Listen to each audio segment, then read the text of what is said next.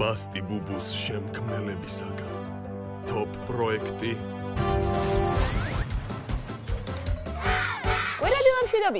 კვირა დილას ბავშვები ჟრიამული და თავდაყირა უხდებაო, ნათქვამია. რა თქმა უნდა, იმიტომ რომ მთელი ოჯახი ჩვენს გადაცემას თავდაყირას უყურებს. სწორედ ამიტომ ჩვენთან არიან ჩვენი სპონსორები. ვიტასტარი ავერსისაგან. ასევე ტკბილი ქვეყანა თავისი უტკბილესი ნუგბარით. სოფლის ნობათი, რძის ნატურალური პროდუქტი. კულა ნატურალური წვენები, ქართული ხილისაგან დამზადებული, რა თქმა უნდა, ჯემებით და მურაბებით. არკორი, ასევე უგემრიელესი კამფეტი, შოკოლადი და საღეჭი რეზინი არგენტინიდან. და ასევე რა თქმა უნდა, მაღაზიათა ქსელი წეროდენა, რომელიც ბავშვებს ძალიან ფერად და სასარგებლო სათამაშოებს თავაზობს. სწორედ ამიტომ, როგორც ხვდებით, ჩვენი გადაცემა ბავშვებისათვის სასარგებლოც იქნება და სახალისოც. სწორედ ამიტომ დაუყოვნებლივ უნდა დავიწყოთ გადაცემა თავდაყირა. დღეს ჩვენი შვილების თვისებებზე უნდა ვისაუბროთ. როგორები არიან ბავშვები, რას წვინთ, რა უხარიათ.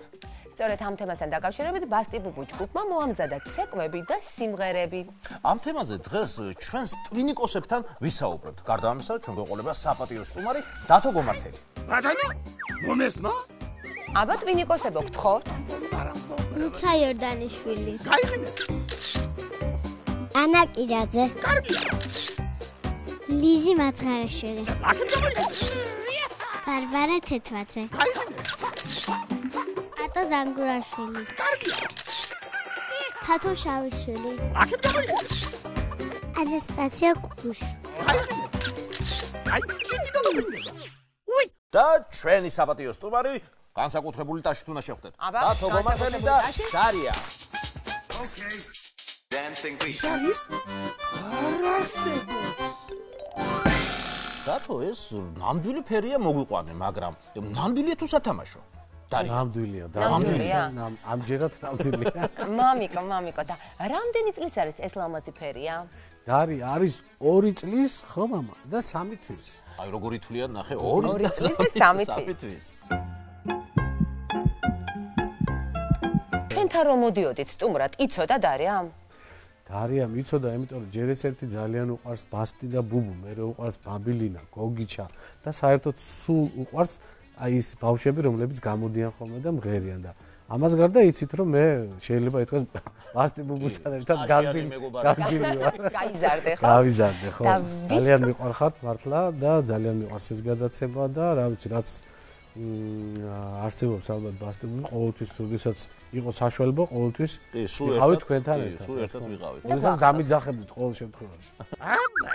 ვინ იღუძებს პირველი, მაინტერესებს. დარია იღუძებს პირველი თუ დათო იღუძებს? მე მგონი დედიკო აღუძებს ორივეს. მოდი ამას გვეტყვის დათო. აბა გითხარი. დარია იღუძებს პირველი. მე საუზმეა თავისთავად ოჯახთან ერთად. რა თქმა უნდა, მე საუზმეა და მე ერთობა თან სათამაშოებით, თან კომპიუტერით. ესე იგი, იმდენი რაღაც ჩამოთვალა დათო, რომ შეიძლება ითქვას, რომ ეს არის დღის განრიგი. ნამდვილად. მე მაინტერესებს ჩვენს ტვინიკოსებს ვკითხო, მათ თუ აქვთ დღის განრიგი? გააქვთ ბავშვებო დღის განრიგი? განრიგს კი შევადგენ, მაგრამ მაინც იქ უნდა წავიდე, სადაც დედიკო მეტყვის. და შენ კი მაგრამ არ იცი, სად უნდა წახვიდე? სკოლაში ხო დადიხარ? დიახ. ბასტი ბუბუზეც დადიხარ? და შენ თვითონ ხო იცი, სადაც უნდა წახვიდე? კი ვიცი, მაგრამ დედიკოს თუ არ ცალია, მამიკოს თუ არ ცალია, მარტო ხომ ვერ წავალ. რა კარგად თქვა? ისე მართალია იცი რა, უფროსები უნდა იცავდნენ შვილების და პატარების დღის განრიგს, მაგრამ ეხლა უყურე რა რთულია. შენ თვითონ აგა განრიგი და თან კიდე შვილის განრიგს უნდა მიხედო. ძალიან რთულია. მით უმეტეს თუ რამოდენიმე შვილი ყავს, აი მე მაგალითად 2 შვილი მყავს. ესე იგი, ლევანის განრიგი, ელენეს განრიგი, ჩემი განრიგი ძალიან ძნელია. რთულია. რთულია ნამდვილად. რა თქმა უნდა, მაგრამ ყოველ შემთხვევაში ყველაფერი უნდა გააკეთონ მშობლებმა. შესაძლებელია. რომ ბავშვს გაუმართონ ხელი და გააკეთონ ის, რაც მას უნდა. აი როგორი კარგი мама, ვგიჟდები. სულ ამბობდი. მე ესე ვარ, იმიტომ რომ ხანდახან არის ხოლმე, როდესაც დარია არ მიშვებს ხოლმე სახლიდან. მამა არ წახიდე სამსახურში მე უნდა. და არ მიდიხარ? არა, ნუ ცოტა ხანი თავს რაღაცნაირად ხო და მე რაღაცნაირად ვიპარები რა ხო. ოჩაკ ბიჭო. ჩემთვის სულ არ არის ძნელი. კედელზე მაქვს ცხრილი გაგრული და ვიცი სადაც მივიდე. ოჩაკო. როგორც აღმოჩნდა, ეს თემა ძალიან აქტუალურია ბასტიბუბუში და ბავშვებში, რა თქმა უნდა, ხო? და სწორედ ამ თემაზე ახლა ერთ სიმღერას მოვისმენთ. სიმღერა უნდა მოვისმინოთ? მოდი ტაშით შევხვდეთ მაშინ. დღის განრიგზე. მანაგეთ, მანაგეთ.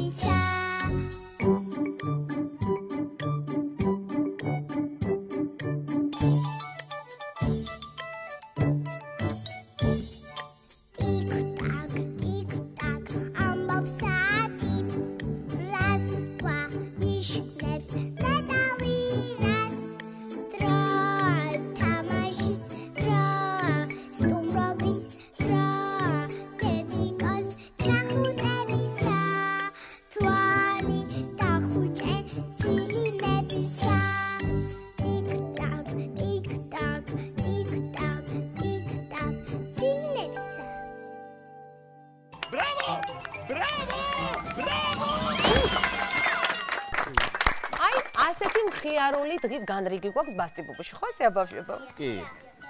ახლა ისეთი კითხვა უნდა დავსვა და დავით, შენი პასუხი მაინტერესებს. ხო, მე მგონი რაღაც ძალიან საინტერესო რამ მოხდება. მზად ხარ? კი, მზად ხარ. მე მაინტერესებს. თოვლის ბაბუასი გჯერა? რა თქმა უნდა, გჯერა თოვლის ბაბუასი, ხო, მამა? აი ასეთი კარგი ბიჭი რო ხარ და რო გჯერა თოვლის ბაბუასი, სწორედ თოვლის ბაბუამ გამოგიგზავნა საჩუქარი პირდაპირ ლაპლანდიიდან. ბატონო, მომესმა? ეს არის საჩუქარი მოსაწვევი ბასტიბუბუ შოუზე, რომელიც გაიმართება ფილარმონიის დიდ საკონცერტო დარბაზში 2 იანვარს. ვა, რა მაგარია? შენ თუ ვიცი დავით რომ მე და ბაბილინას გვაქვს სათამაშოების ქარხანა. გადავირი. და ეს სათამაშოების ქარხანა იქნება ფილარმონიის სცენაზე. აიმე. იცი რამდენი თოჯინა იქნება? უამრავი ლამაზი გაპრანჭული თოჯინები იქნებიან, კიდევ იქნებიან გულში ჩასახუტებელი თოჯინები და კიდევ როგორი თოჯინები იქნებიან? ნამდვილი თეატრალური თოჯინები, ხო? კი, თან როგორი თოჯინები იქნებიან, იცი, რომლებიც დადიან, თან ლაპარაკობენ და ეხა ყველაფერს ახლა ვერ მოყვები მე. ხო, მაგას მე შენ თვითონ ნახავ. მაუსი და გოგო. მოკლედ ყველას ველოდებით დათოს, ველოდებით დარიას, ველოდებით და რა თქმა უნდა თქვენ, ჩემო ძვირფასო მაყურებელო, 2 იანვარს ფილარმონიის დიდ საკონცერტო დარბაზში, გრანდიოზულ შოუზე. ვა, რა მაგარია? საახალწლოდ ბასტიბუბუ 2 იანვარს. ფილარმონიის დიდ საკონცერტო დარბაზში გეპატიჟებათ. იცით თუ არა რომ ჩვენ თოჯინების დიდი ქარხანა გვაქვს. ჩვენთან მზადდება ფუშფუშაკაბიანი თვალხატულა თოჯინები. ძალიან ლამაზი პრანჭია თოჯინები. მეომარი თოჯინები, ტრანსფორმერები გულში ჩასახუტებელი თოჯინები. და რაც მთავარია, თეატრის თოჯინები. ძალიან საინტერესო კი ის არის, რომ თეატრის თოჯინები ნამდვილი მსახიობები არიან. იცინიან, ლაპარაკობენ და დადიან. და თუ კეთილ საქმეებს ჩაიდენენ, შეიძლება ნამდვილ ბავშვებად გადაიქცნენ. გოგიჩას და ბაბილინას ქარხნიდან თოჯინები იპარებიან. მათ წინ ფათერაკებით სავსე თავგადასავალი ელით. მოგზაურობთ და ნახეთ. ბურატინო 2 იანვარს ფილარმონიაში. აი ეს უნდა დავიმახსოვრო. მოდით საახალწლო თემას ნუ გადავუხვევთ და ტვინიკოსებო, თქვენ თუ იცოდით და დავით, შენც თუ იცოდი. ბავშვები, რომლებიც კარგად იქცევიან, ხელპირს იბანენ და უფროსებს უჯერებენ, სწორედ ის ბავშვები მიიღებენ თოვლის ბაბუასაგან საჩუქრებს. და ის ვინც ცუდად იქცევა, მე მგონი ვერაფერს ვერ მიიღებს. შენ ასე არ ფიქრობ დათო? აუცილებლად ესე იქნება. ჩვენ კარგად ვიქცევთ. მაინტერესებს, აი რომელია კარგი მოქცევა და რომელია ცუდი მოქცევა. მოდი ვკითხოთ ბავშვი. ვიქნებ ამიხსნათ. აბა თქვით. ბაბილინა, კარგად მოხსენო ძალიან ძნელია. ყველას უნდა დაუჯერო. თუ არ დაუჯერებ, მაშინ იტყვიან ცუდი ბავშვიაო. ბაბილინა, ცუდად ყველა შეიძლება მოიქცეს, მაგრამ თუ ბოძის მოიხდიან, თოვლის ბაბუ აპატიებს და საჩუქარსაც მოუტანს. მართალია, არ შეიძლება რომ არ დაეთანხმო. მთავარია შეცდომა გამოასწო. რა კარგად თქვა?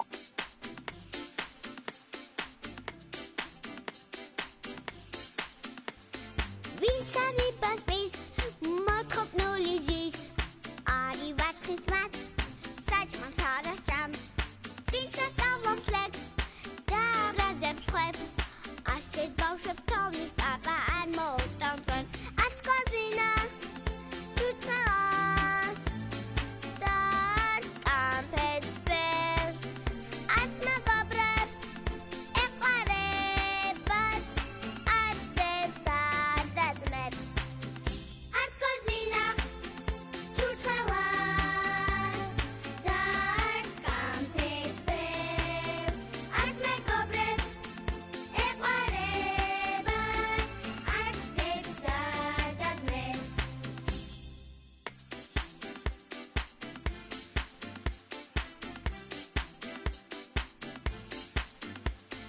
ვინც არ უვლისწინს გვერდებს უჩხაპნის თოჯინას ჭირთმას და ბრაზებს ხვას ვინც ლაკლაკებს ვლევს და დასინის ხვებს ასეთ ბავშვებს თოვლის პაპა არ მოუტანს ხვებს არ თოჯინას და თუნას არ ხვას აჩუქრებს მერე გვიან რომ არ იყოს გამოსწორდი ყველა დღეს არც თოჯინას და თუნას არც ხვას აჩუქრებს მერე გვიან რომ არ იყოს გამოსწორდი ყველა დღეს ვინც არის ბასტის მოთხოვნული ზის არის ვაცხის მას საჭმელს არასჭამს ვინც ასწავლობს ლექს და ბრაზებს ხვებს ასეთ ბავშვებს თოვლის პაპა არ მოუტანს არც თოჯინას და თუნას არც ხვას აჩუქრებს მერე გვიან რომ არ იყოს გამოსწორდით ყველა დღეს გამოსწორდით ყველა დღეს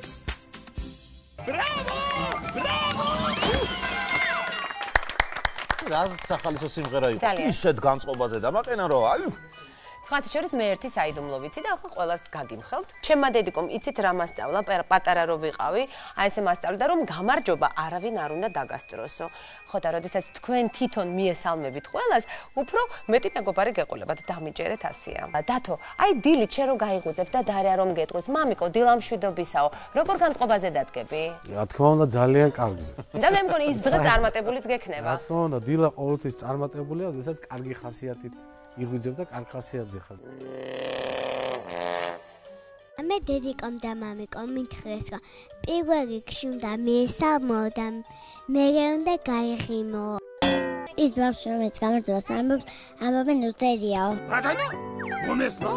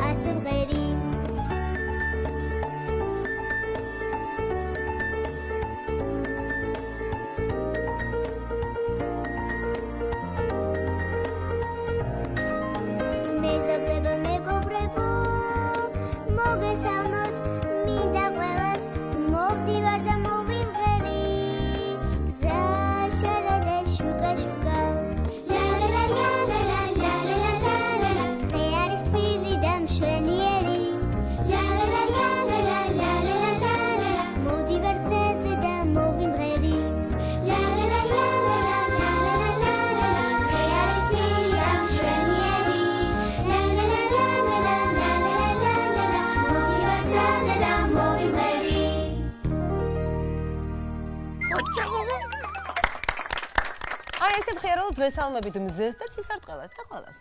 უნდა მიესალმო ყველას. აუცილებლად. დათო, იცი რა მაინტერესებს? აი, დარიამ როდის დაიწყო ლაპარაკი და რა იყო მისი პირველი სიტყვა? დარიამ პირველი სიტყვა თქვა ზაფხულში, ივნისში. ცხელა ალბათ. თქვა რა თქმა უნდა დედა. დედა რა თქმა უნდა. ხო. მაგრამ мама რო ეთქვა, მე მგონი დედაც კმაყოფილი იქნებოდა, რომ რუსია და мама ეგონებოდა, რომ და რა მეინტერესებს? ქართულის გარდა კიდე სხვა ენებზეც ალბათ საუბრობს. ჯერ მესმის რომ პატარა არის, მაგრამ მაინც საუბრობს, არა? რუსული ესმის. რუსული ესმის. ხანდახან როდესაც უყურებს მულტფილმებს, იმეორებს, თქვათ, ან ესპანურს, ან ფრანგულს, ან ინგლისურ გააჩნია მულტფილმს, იმ სიტყვებს იმეორებს ხოლმე. ეხლა ეს ბავშვი იმეორებს, იმიტომ რომ არ იცის რა არის თქო. ხო, ბუნებრივია ბავშვებმა მაინც გვეცნობიერად ეს ინეთება გონებაში და დაეხმარება მომავალში რო ენები ისწავლოს. მე წიგნების კითხვა უკვე დავიწყე. ძალიან მინდა რომ ბევრი წიგნი მქონდეს წაკითხული. აი სასაუბრობათა ქვეყანაში უკვე დავამთავრე. ოჩახ. და იცი რამდენი წლისა ხარ? 6-ის. და უკვე კარგად იცი კითხვა ისე რომ შეგიძლია წიგნი წაიკითხო? ხედავ რა კარგი გოგოები არიან.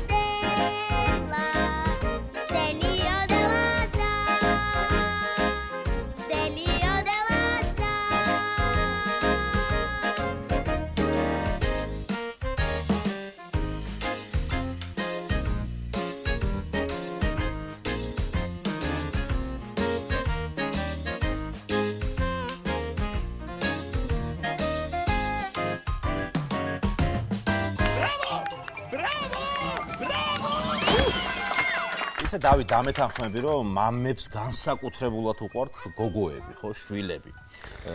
ხო, ძალიან მე დავფოფინებ, ყველაფერს გვეშინია. შენ როგორი ხარ ამ საკითხში? საერთოდ გოგიჩა ეძახია რომ გოგოები მამის უფრო ესე იგი მოყვარულები არიან. არწმუნებული ვარ რომ თქვენ ძალიან კარგი მამიკოები ხართ, აი ფაქტის კი, ახეზეა. გეთანხმები. ადვილად და მე მაინტერესებს ერთი კითხვა უნდა დაგისვათ. აი თქვენ ხელს უწყობთ თქვენს ქალიშვილებს, თქვენს გოგონებს იმაში რომ დამოუკიდებლები გახდნენ.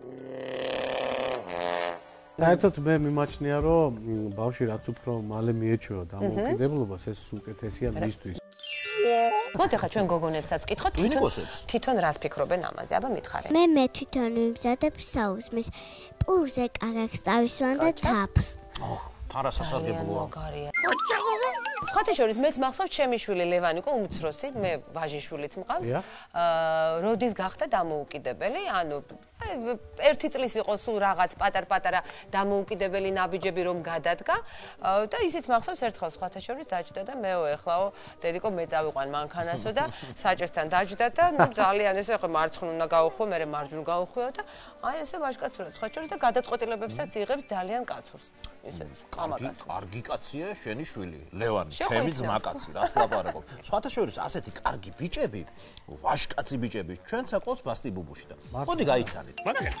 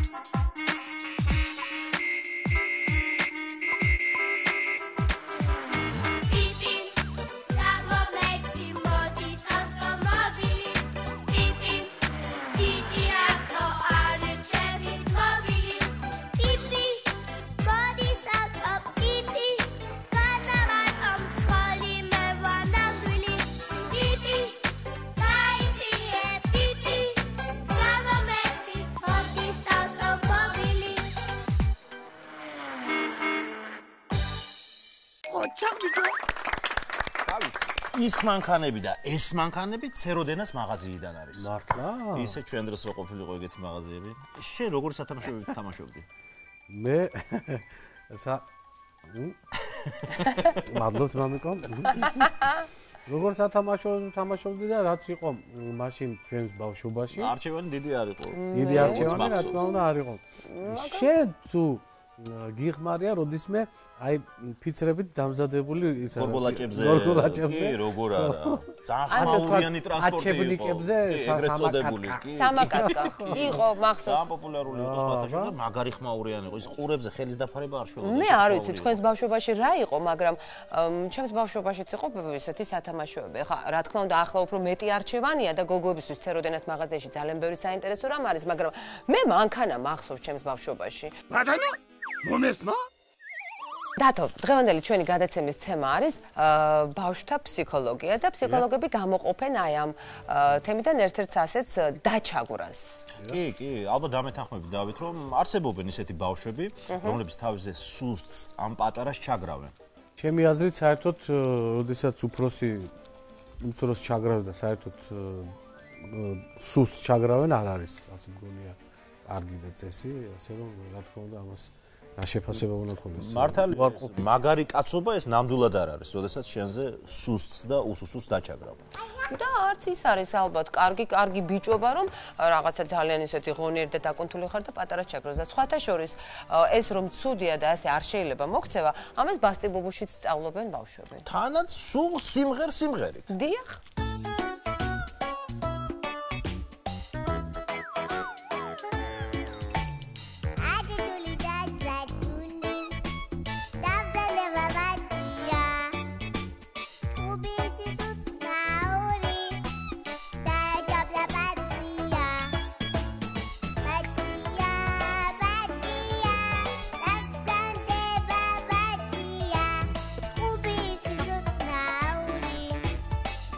Dad,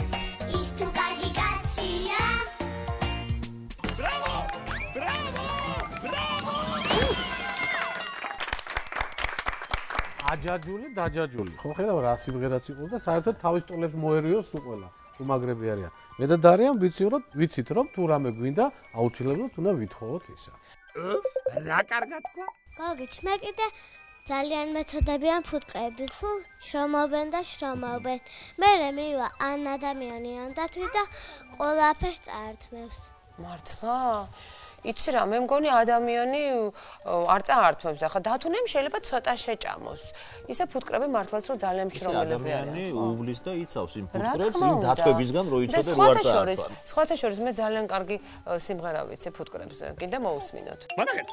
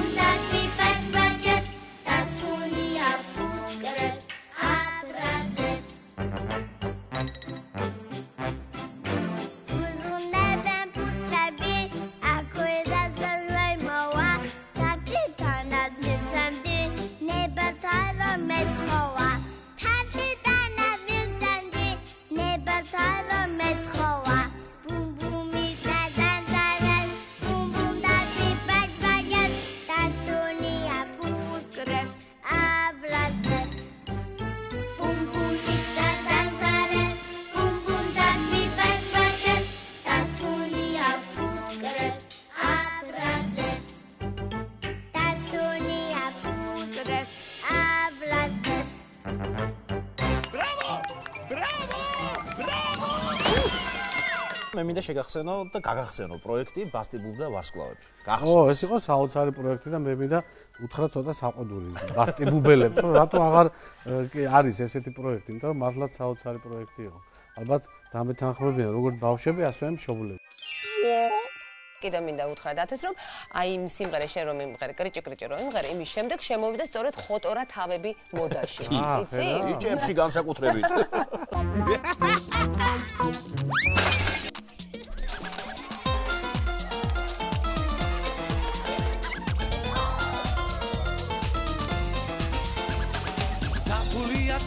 ცხელა ბუღიათის ქალაქს და დედიკომ ჩვენი გელა მიუყვანა დალაკს მაგრატელი აღუგუნდა კრიჭი და ხოტორა დაგვიბრუნდა თმაკოჯორა ბიჭი მაგრატელი აღუგუნდა კრიჭი და ხოტორა დაგვიბრუნდა თმაკოჯორა ბიჭი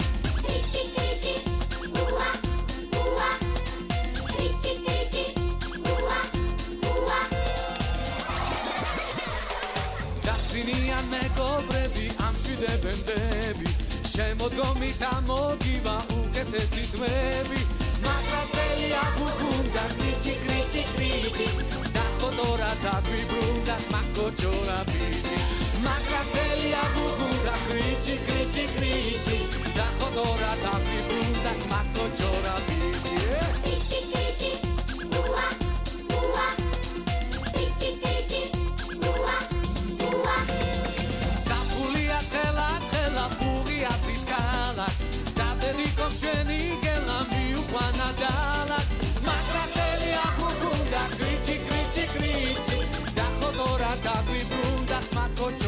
bici ma fratelli a bucunda crici crici crici da hotora da frunda ma conciora bici crici crici bua bua crici crici bua bua ma fratelli a bucunda crici crici crici da hotora da frunda ma conciora bici ma fratelli a bucunda crici crici crici da hotora da frunda ma conciora bici